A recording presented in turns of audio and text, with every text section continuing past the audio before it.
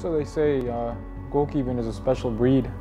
Not anybody can do it, I think. I personally believe that you have to have a different mentality to the game and a different mentality to life. It's a position where basically you're all alone. Obviously start most of the practice by yourself with your goalkeeper core. You know, you have no range of mistakes or margin of errors. You just have to try to always be at a 99.9% accuracy of all your actions, because that 0.1% can let you down and can cost the game. As you mature and get older, you see the game different. You appreciate every minute that you get, even if it's during training or during a game.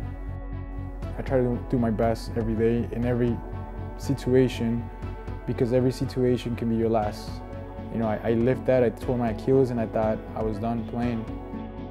Coming back from that really helped me enjoy playing every minute, but also never taking anything for granted. Soccer is an emotional game. One play can bring you from the top to the bottom, so you have to learn how to control that and really believe in yourself and your abilities and try to let the game come to you. I try to visualize scenarios, remember good performances, and kind of put them in an image, and then that gives me the confidence, and it builds the confidence that I'm gonna have a good game. Looking at goal and a huge save by Diego Restrepo. I'm Diego Restrepo, goalkeeper for San Antonio Football Club.